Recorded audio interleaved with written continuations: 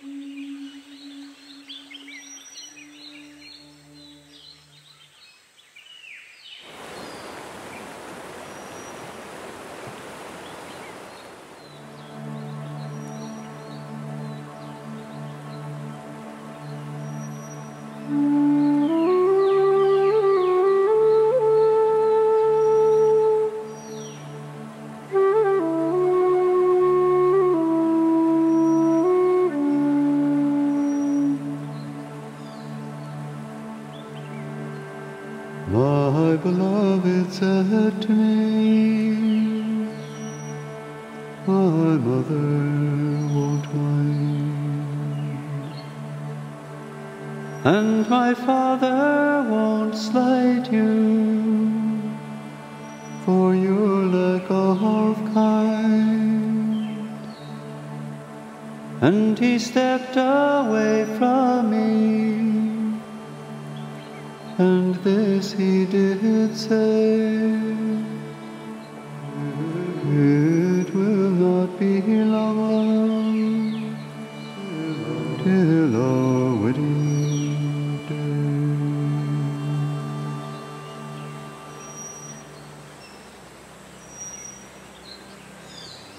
Now the number of those who ate was 5,000 men, besides women and children.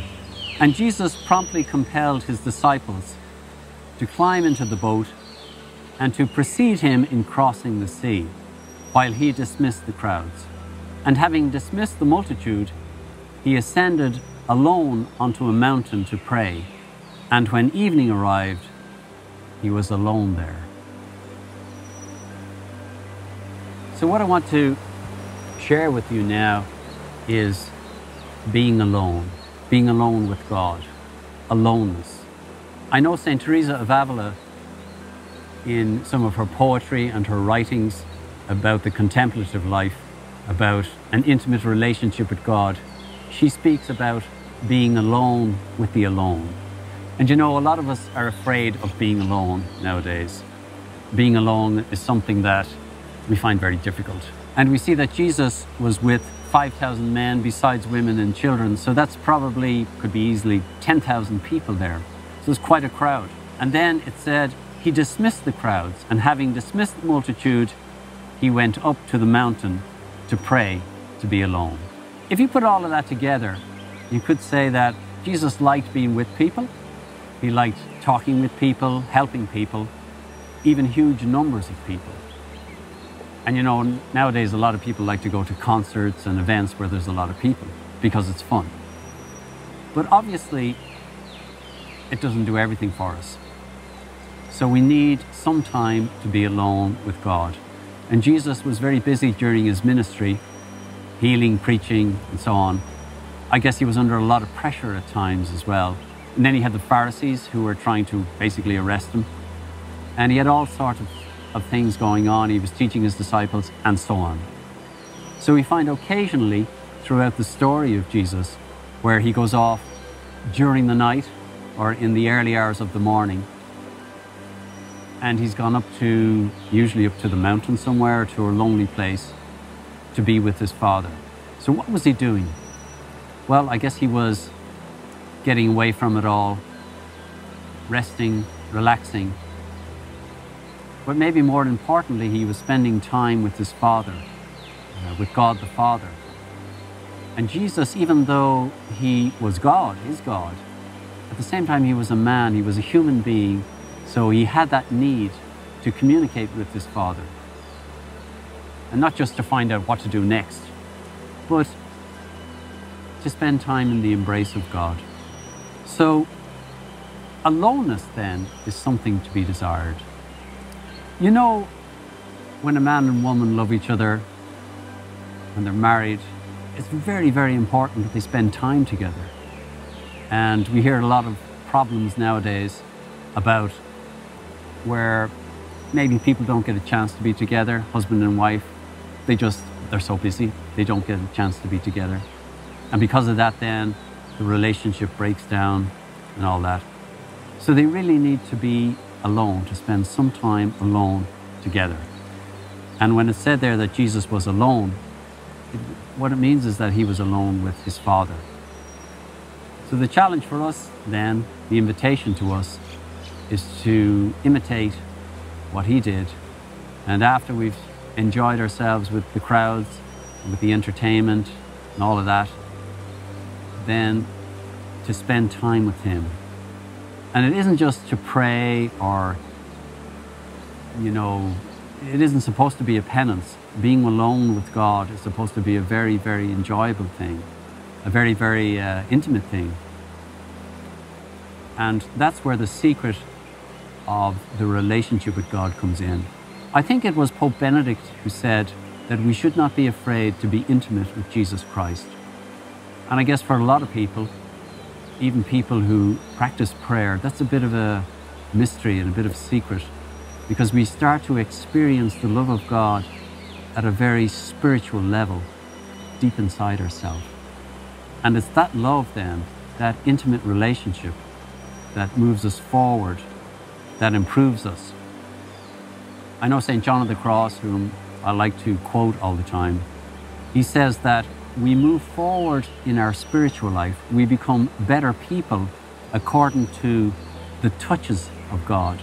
What he means by that is that when God embraces us, or when God loves us or kisses us in some way, in a mystical way, the effect that has on our spirit and on our soul is that it makes us a happier, better, more spiritual person.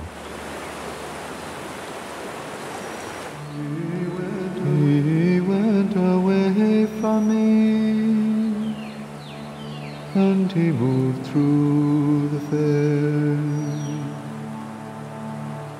and fondly I watched him move here and move there, and he made his way homeward, while one star did shine, and my heart it did follow this true love of mine.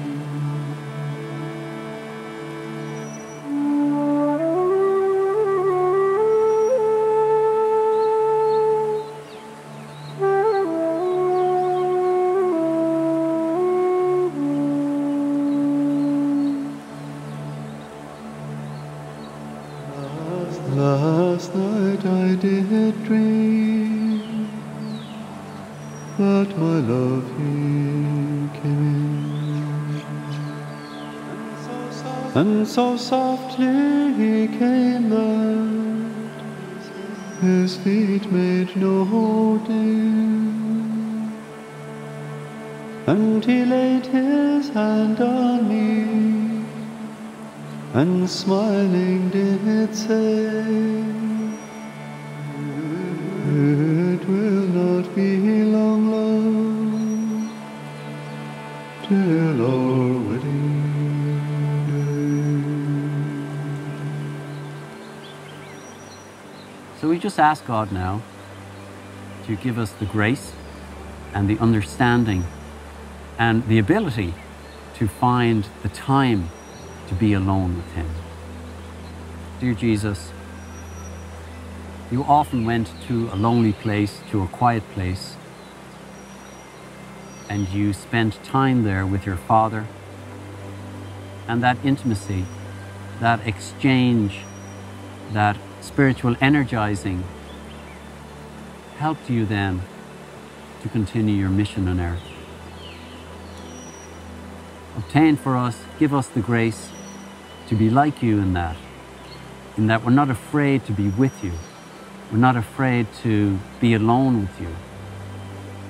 Open our hearts and our minds and our spirits so that we receive your loving embrace, so that we receive the intimate touches of the deepest parts of ourselves that help us to fall completely in love with you. Amen.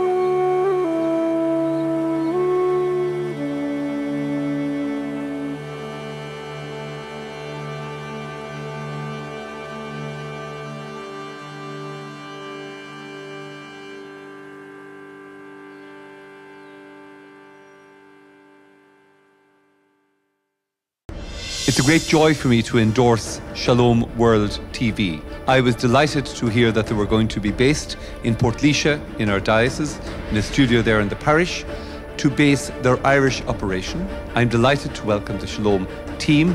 They will be invaluable partners for the Meeting of the World Meeting of Families when we host it in Dublin in 2018. And they will be a marvellous tool to deepen the evangelization and the spreading of the good news around our country. The greatest challenge today for all of us in faith is communication. Communicating the message and doing it well.